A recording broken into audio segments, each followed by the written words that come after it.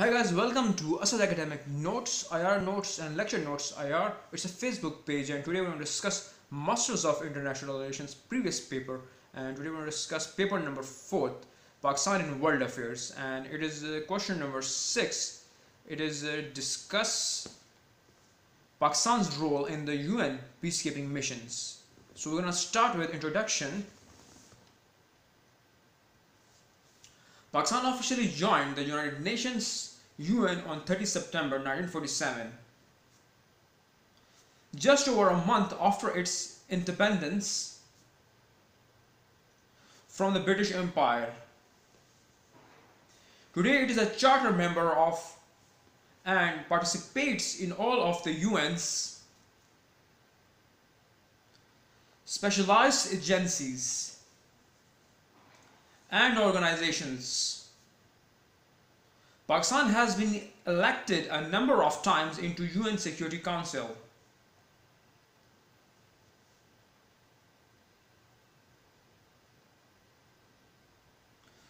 Start with a new paragraph. Representation. Pakistan maintains a permanent missions to the UN, which is currently headed by Ambassador Maliha Lodi in New York. There is a second mission based at the UNO office in Geneva, Switzerland. The mission is usually headed by a career foreign service officer, but has historically been led by an eminent personalities from businesses, media, law, and other areas, and are usually political appointees. Start with a new paragraph. Pakistan's role in peacekeeping missions. Peacekeeping as defined by the United Nations is a way to help countries torn by conflict create conditions for sustainable peace. UN peacekeepers, soldiers and military officers, civilian police officers, and civilian personnel from many countries monitor and observe peace process that emerge in post-conflicts situations and assist ex-combats in implementing the peace agreements they have signed. Such assistance comes in many forms, including confidence building measures, power sharing arrangements, electoral support, strengthening the rule of law, and economic and social development. The United Nations was established to bring peace to the war-torn world. Today, peacekeeping is one of the biggest and important tasks of the United Nations. In disturbed post-conflict and war-torn areas, the UN sends military and civilian personnel to monitor and observe peace process and oversees the implementation of any agreements. Pakistan became a UN member on 30 September 1947, and since the Pakistan has always provided large-scale assistance to the UN peacekeeping missions. Pakistan is one of the top contributors of military personnel for peacekeeping missions of UN. The first Pakistani military contingent went to Congo for a peacekeeping mission in 1960. The following is the list consisting some of the important peacekeeping missions performed by Pakistani armed forces. Sierra Leone, Burundi, Congo, and many more international conflicts have witnessed the presence of Pakistani troops.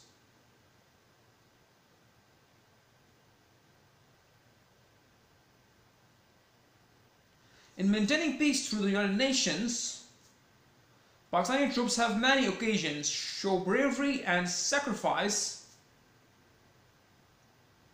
and earn respect through their valor, courage, and great service to the humanity. On average, at one time, more than 10,000 Pakistani troops perform UN duty all around the globe. Until now, close to 100 Pakistani have given their lives while performing peacekeeping duties. Pakistan has always contributed wholeheartedly whenever deputed with the peacekeeping missions by the United Nations. However, during the Gulf War, Pakistan refused to be part of the UN peace force due to sensitivities of the conflict and expected negative reaction.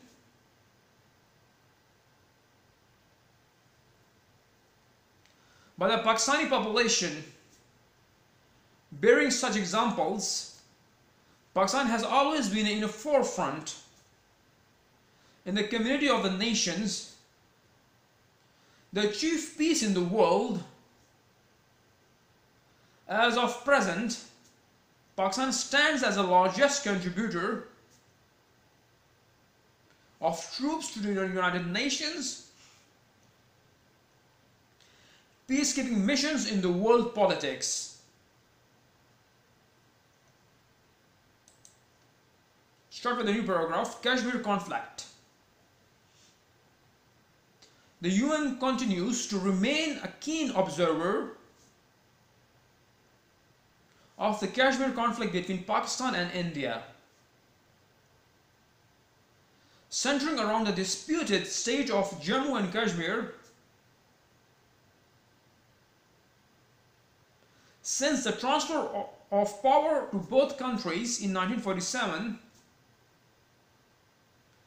of the divided territory, the UN has played an extensive role in regulating and monitoring the dispute.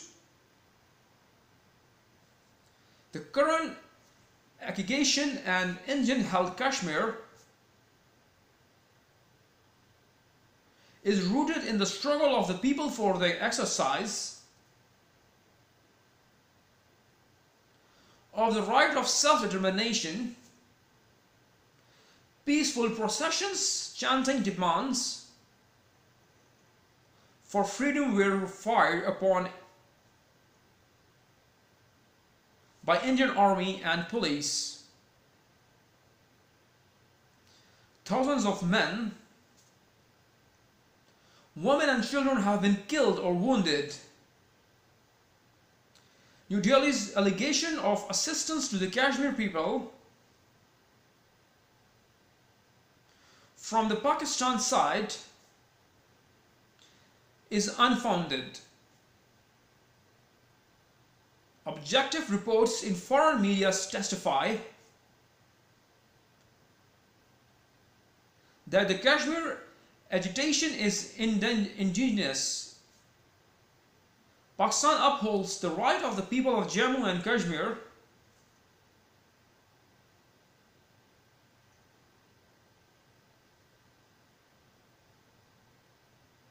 to self-determination in accordance with the resolutions of the United Nations Security Council. These resolutions of 1948 and 1949 provide the holding of a free and impartial plebiscite for the determination of the future of the state by people of Jammu and Kashmir basic points about UN resolution are that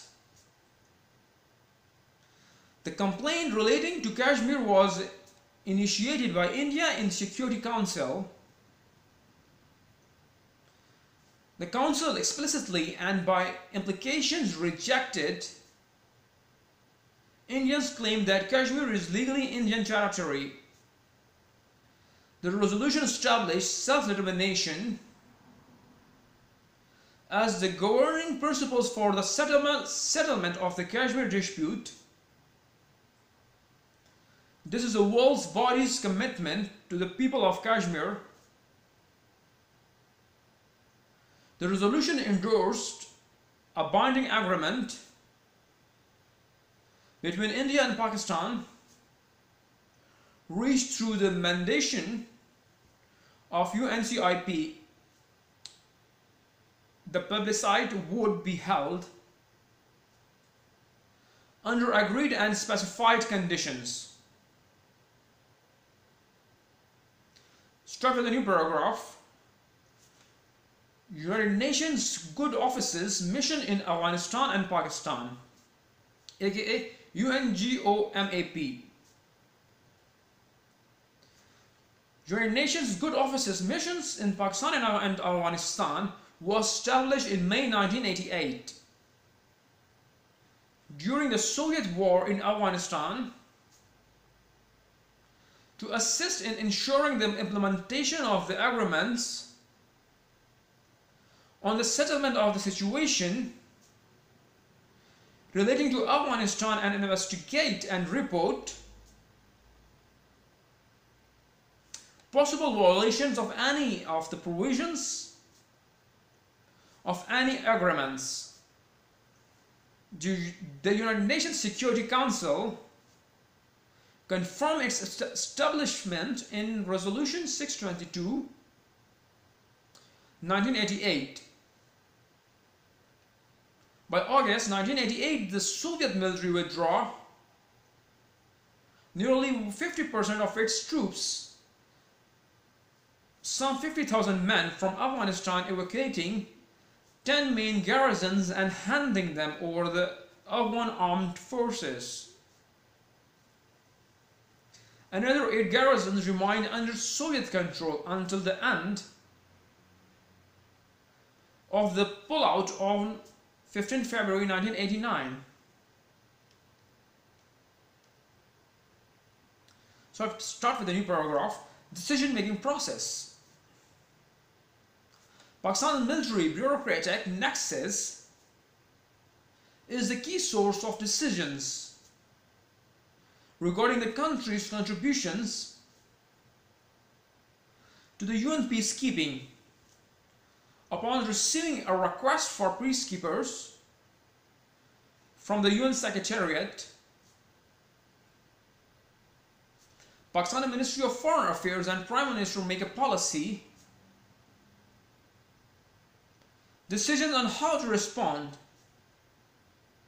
The decision is based inter alia on clarity of the mandate, political will of parties to the conflict, geopolitical interests of states in close proximity to the conflict zone, provision of necessary resources, and the anticipated cooperation of relevant international actors.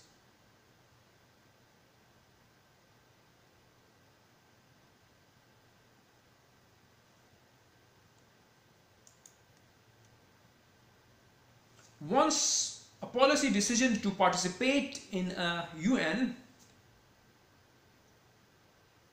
mission is to take, Pakistan Army seniors officers decide to scope and scale of the contingent, including logistical and operational details. The Ministry of Interior plays a central role in arranging contributions to the UN police, aka UNPOL. The parliament is kept out of the initial decisions on the peacekeeping contributions, but does not subsequently receive briefings on peacekeeping issues, and there is hardly any domestic debate on Pakistan's involvement in UN peacekeeping.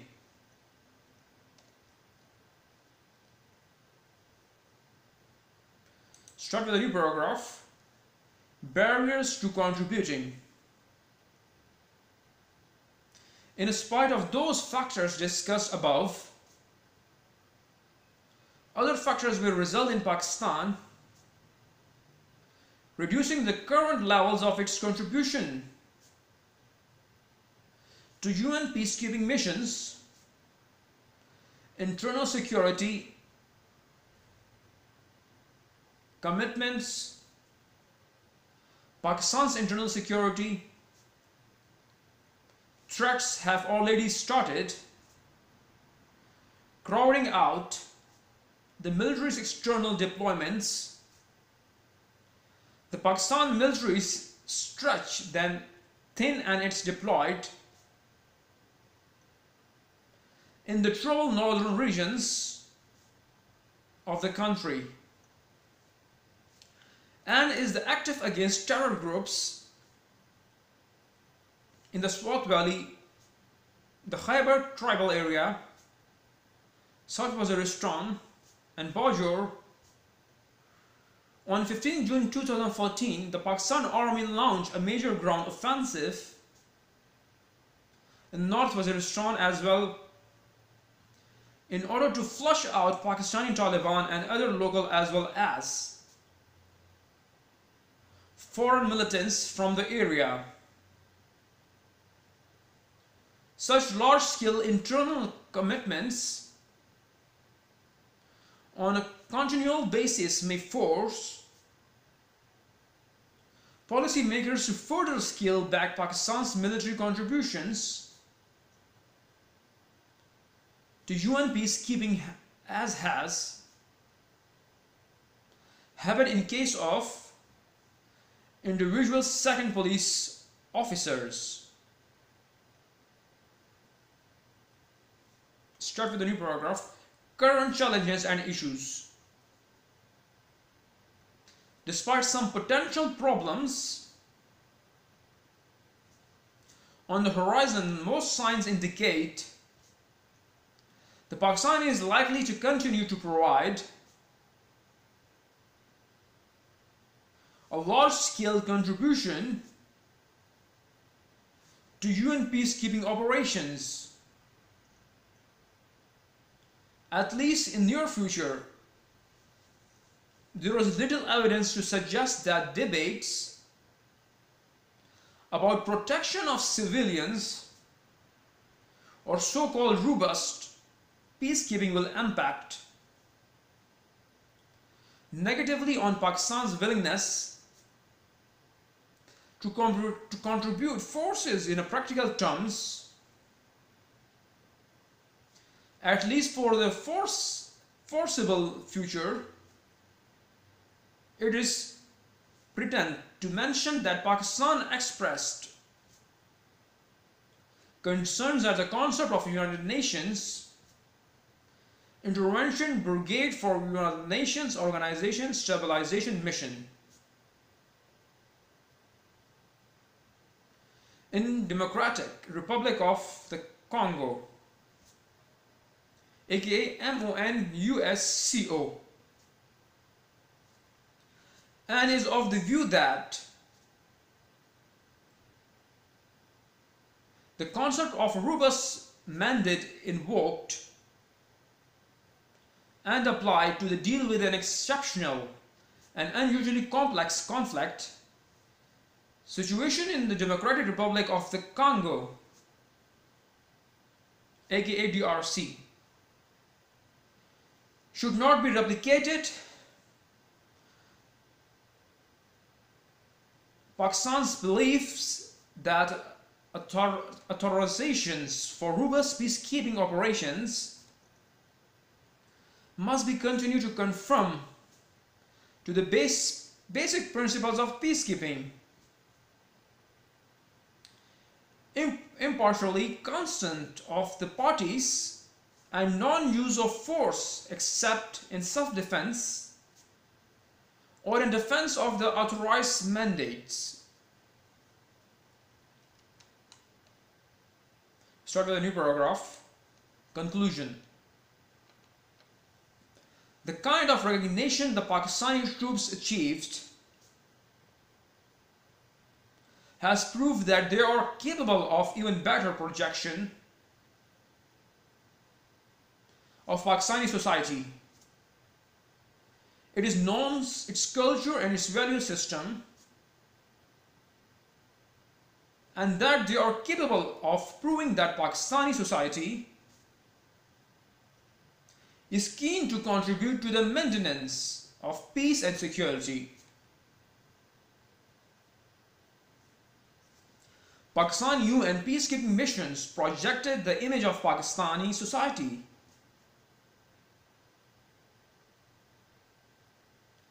which has been clouded due to the terrorist onslaught against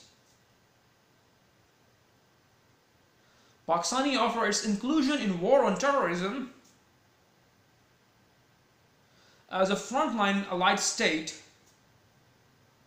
An interesting question arises. What kind of soft power does Pakistan exercise through UN?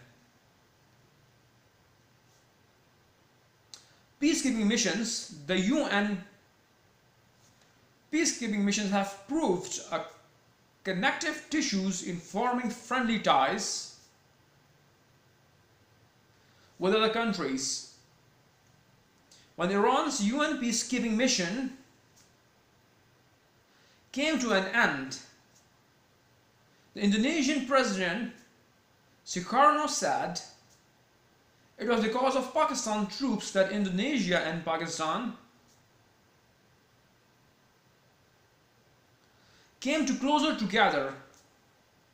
They were Pakistani's best ambassadors.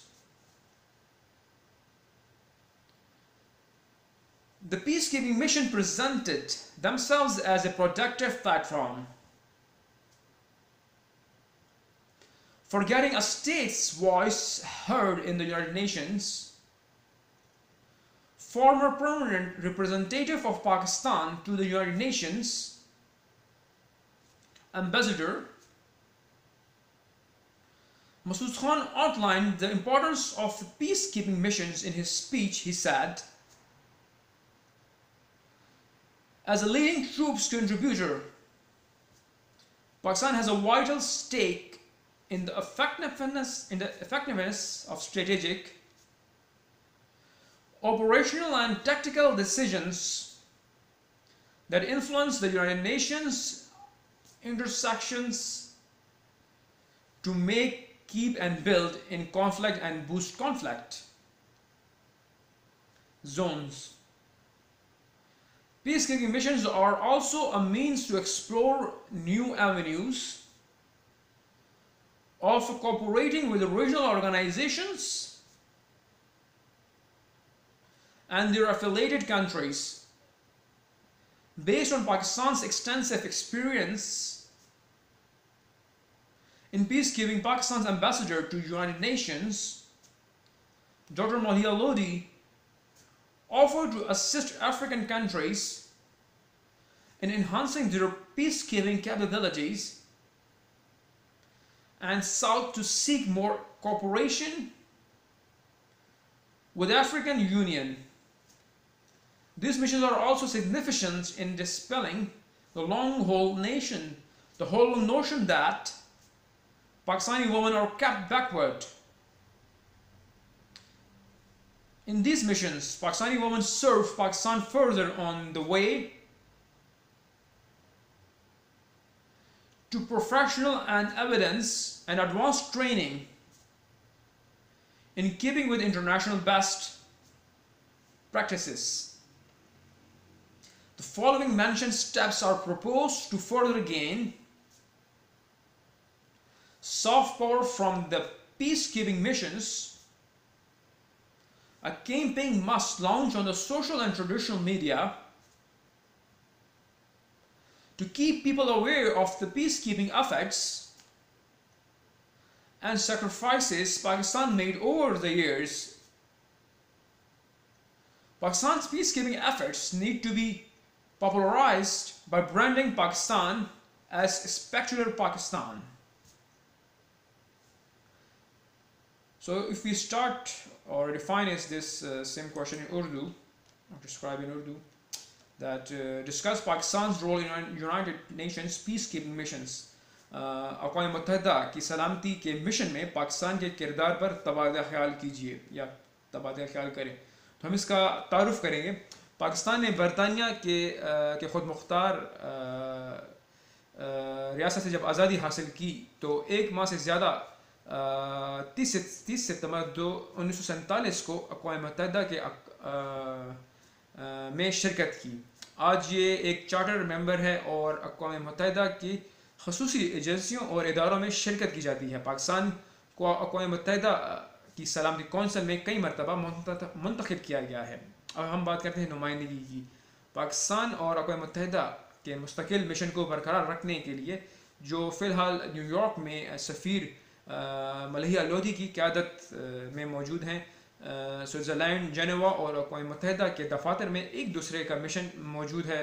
Mission आम तौर पर एक career या गैर मुल्की service officer के सरबराही में तैयार किया जाता है, लेकिन तारीख़ी लिहाज से कारोबार, मीडिया, कानून और दीगर शोबों से मसरूफ़ शख्सियात की क़यादत की जाती है और आम तौर पर सियासी तयनात लोग होते हैं. अब हम बात करते हैं मिशन को बरकरार रखते हुए अमन में पाकिस्तान का किरदार. अगर हम सलामती कौंसिल को देखें, या जैसा कि अक़वाम मुत्तहिदा की तरफ से वजाहत की गई है कि ये एक ऐसा रास्ता है जो पायदार अमन के लिए तनाज़ा पैदा करने वाले हालात से पैदा होने वाले ममालिक की मदद करते हैं. बहुत से ममालिक अक़वाम मुत्तहिदा के अमन मिशन फ़ौजियों और फ़ौजी अफसरान, शहरी पुलिस अफसरान और शहरी एहलकार की अमन व अमाल की निगरानी और मुशाहिदा की निगरानी करते हैं, जो बाद में तनाज़े के हालात में मुंतज़िर और अमन मुआहदों पर दस्तखत करते हैं. इनमें साबिक़ जंगजूओं से मदद ली जाती है. ऐसी मदद बहुत से अक़साम में होती है, बशमूल एतमाद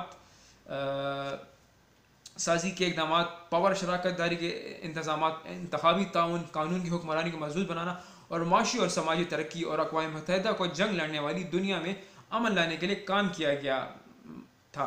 आज अमन बरकरार रखने के लिए अक़वाम मुत्तहिदा की सबसे बड़े और अहम कामों में से एक है. और मुसीबत या ऐसी जंग के दौरान या तनाज़े के वक्त या जंग ज़दा इलाक़ों में अक़वाम मुत्तहिदा की फ़ौजी और शहरी एहलकारों को भेजा जाता है ताकि अमन और अमल की निगरानी और बाकी निगरानी पर नज़र रख सकें और मुआहदा पर अमल दरामद करें और उसकी निगरानी भी करें. पाकिस्तान 30 सितंबर 1947 को अक़वाम मुत्तहिदा का एक रुकन बन गया और उसके बाद से पाकिस्तान ने हमेशा अक़वाम मुत्तहिदा के अमन मिशन को बरकरार रखने के लिए बड़े पैमाने पर इमदाद फराहम की है. अक़वाम मुत्तहिदा के मिशन को बरकरार रखना अमन के लिए पाकिस्तानी फ़ौजी एहलकार की सबसे एक बड़ी शराकतदारों में से एक अहम किरदार है. पहले पाकिस्तान की अक्सरियत पसंदों ने 1960 में अमन बरकरार रखने का मिशन कायम किया. इसके लिए उन्हें कांगो की तरफ भेजा गया. मुंदरज़िल फहरिस्त है जिसमें पाकिस्तान मुस्लिह अफ़वाज की कारकर्दगी के मुज़ाहरा बयान किया गया है, जिसमें सियरा और ब्रांडी, कांगो और बहुत से बैनुल-अक़वामी तनाज़ात ने अक़वाम मुत्तहिदा के ज़रिए अमन बरकरार रखने में पाकिस्तानी फ़ौजियों की मौजूदगी का मुशाहिदा किया है. पाकिस्तान फ़ौजियों ने जो आपकी बहबूद और कुर्बानी की बहुत सी मौक़े पर इन्हिसार किया है और उनकी वफ़ादार इंसानियत के लिए हिम्मत और अजीम खिदमत का ज़रिया है और इज़्ज़त हासिल भी की है. औसतन एक दफ़ा 10,000 से ज़्यादा पाकिस्तानी फ़ौजियों को दुनिया भर में अक़वाम मुत्तहिदा का फ़राइज़ सरअंजाम देने के लिए भेजा जाता है और वो वहाँ पर अमन की सूरत हाल को बरकरार रखते हैं. अब तक 100 से ज़्यादा पाकिस्तान कैदियों के करीब मुलाज़मीन को अमन बरकरार रखने के दौरान अपनी ज़िंदगी देनी पड़ी, यानी उनको वहाँ पर शहीद हुए. वहाँ पर जब भी हम अमन और अक़वाम मुत्तहिदा के मिशन को मुतहद किया जाता है तो पाकिस्तान ने हमेशा दिल की बात पूरी की है. ताहम जो जंग के दौरान पाकिस्तान तनाज़ात की हसासियत और पाकिस्तान की आबादी के मुतवक्के मनफी रद्द अमल की वजह से पाकिस्तान को अक़वाम मुत्तहिदा के अमन फोर्सेस का हिस्सा नहीं बनना चाहिए. ऐसे मिसालों को रोकने के लिए पाकिस्तान हमेशा दुनिया में अमन हासिल करने के लिए कौमों की कम्युनिटी में सबसे आगे है. इस वक्त पाकिस्तान दुनिया में اقوام متحدہ کے سلامتی کے مشن میں فوجوں کا سب سے بڑا حصہ بنا ہوا ہے. اب اگر ہم اس کا دوسرا پیراگراف دیکھیں، کشمیر تنازع. اقوام متحدہ نے پاکستان اور بھارت کے درمیان کشمیر تنازع کا ایک دلچسپ جو ایک مبصر رہا ہے، جو جموں و کشمیر کے متنازع ریاست کے درمیان مرکوز ہے، جو 1947 میں تقسیم شدہ علاقے دونوں ملکوں کو اقتدار کی منتقلی کے بعد سے اقوام متحدہ نے تنازع کو منظم کرنے اور نگرانی کرنے میں وسیع کردار ادا کیا ہے. مطلب دونوں میں جو تنازع کو ختم کرنے کی بھرپور کوشش کی گئی ہے. ہندوستانی نے جمہوریہ کشمیر میں موجودہ تنازع جو لوگوں کی جدوجہد کے لیے اور لوگوں کی جو ایک جدوجہد سے جڑا ہوا ہے، اس میں جو حق خود ارادیت آزادی کے مطالبات پر زور دیتا ہے. امن و امان کے عملے کو بھارتی آرمی اور پولیس کی طرف سے فائر کردہ یا اس کو روکا جاتا ہے. ہزاروں افراد، خواتین اور بچوں کو ہلاک کیا جاتا ہے، زخمی کیا جاتا ہے. پاکستان کی طرف سے کشمیری عوام کی مدد کے لیے دہلی کا الزام ہے اور اس کو بے نقاب کیا گیا ہے کہ غیر ملکی ذرائع ابلاغ میں مقصد کی جو رپورٹ کی تصدیق ہوئی اس میں کشمیر کی شدت مقامی بڑی اہمیت کی حامل ہے. پاکستانی اقوام متحدہ کی سلامتی کونسل کی قراردادوں کے مطابق جموں و کشمیر کے عوام کو خود مختار کرنے کے حق کو برقرار رکھا جائے اور 1948 اور 1949 کے ان قراردادوں میں جموں کشمیر کے عوام کی طرف سے ریاست کے مستقبل کا تعاون کرنے کے لیے آزادی اور غیر جانبدار پبلک کی بنیاد رکھی گئی. اقوام متحدہ کو قرارداد کے بارے میں بنیادی نکات سے مطالعہ کیا گیا. کشمیر سے متعلق شکایات سلامتی کونسل میں بھارت کی طرف سے شروع کی گئی تھیں. واضح طور پر اور اثرات سے کونسل نے ہندوستان کے دعوے کو مسترد کر دیا ہے. کشمیری قانونی طور پر ہندوستانی علاقہ ہے. کشمیر کے تنازع کے حل کے لیے حکمران پرنسپل کے طور پر قراردادوں نے خود مختار نظام قائم کیا ہے. یہ کشمیر کے لوگوں کے لیے دنیا کے لیے ایک نیا عزم ہے کہ لوگ اس کو دیکھیں اور اس تنازع کو حل کریں. قراردادوں نے اقوام متحدہ اور پاکستان کے درمیان ایک پابند معاہدے کا اعلان کیا ہے جس میں UNCIP کے مداخلت کے ذریعے یہ آگے پھیلایا گیا ہے اور اس کے اتفاق رائے اور مخصوص شرائط کے تحت ایک درخواست دی جائے گی. اب ہم بات کرتے ہیں افغانستان اور پاکستان میں اقوام متحدہ کے اچھے آفس مشن UNGOMAP.